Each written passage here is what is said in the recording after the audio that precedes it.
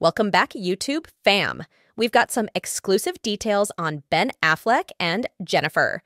We will simply never get enough of Jennifer Lopez and Ben Affleck's romance, whether it's on screen in Lopez's genre-bending musical film This Is Me, now a love story in a slew of silly Dunkin' commercials, or simply present in their adoring gazes at one another on the red carpet.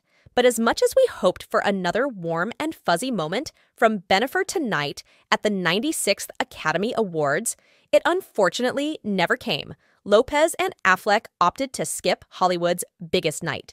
And although their absence may be disappointing to fans, the reason for it makes a lot of sense. Simply put, neither of them had a project up for any awards this year.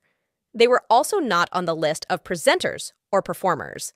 The pair also opted to stay home for last year's ceremony, which means they have yet to make their Oscars debut as a married couple. The last time they attended the big event together was in 2003, before they called off their engagement a year later. That year, at the 75th Academy Awards, the Jenny from the Block hitmaker looked dreamy in a milky teal one-shoulder gown, while the Daredevil star looked dapper in a classic black tuxedo.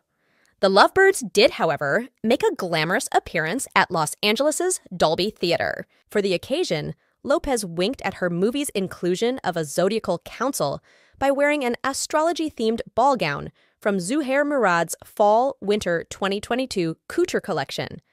The piece featured a midnight black bodice with a plunging V neckline and a sheer skirt decorated with crystals and the emblems of all 12 Western zodiacs.